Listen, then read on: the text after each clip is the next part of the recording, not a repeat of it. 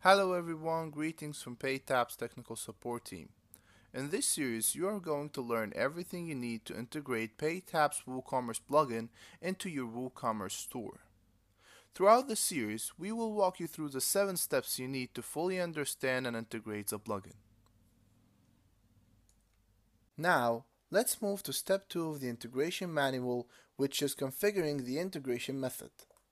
Please note that you can find the full documentation for this step inside PayTab's support portal under the article called the WooCommerce Plugin Integration Manual.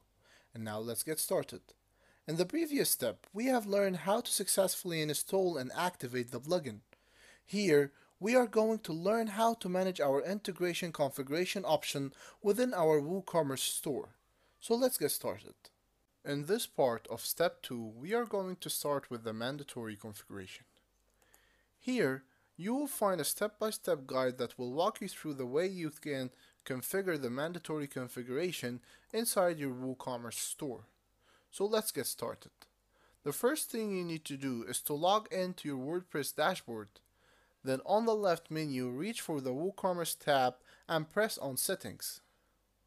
Once the Settings page is loaded, search for the Payments tab on the up menu, and here you can choose the payment method that you want to be enabled on your store.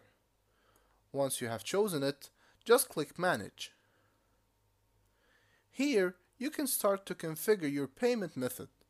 The mandatory configuration for the payment method is that you have to enter your profile ID, your server key, and client key, and just press Save Changes.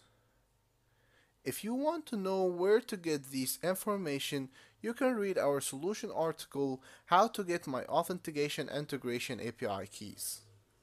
And now, let's get ready for the part 2 of the configuration.